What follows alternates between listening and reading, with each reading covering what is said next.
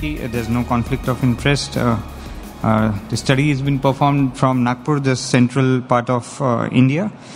So we were trying to find the diagnostic yield as well as the safety profile of transbronchial lung cryobiopsy. There was a total 30 patients who were included in the study.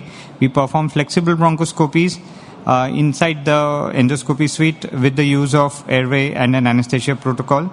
So the lower segment was used for sampling, and the samples were sent for histopathological examination. As you can see in the images, the fluoroscope was used for all the cases.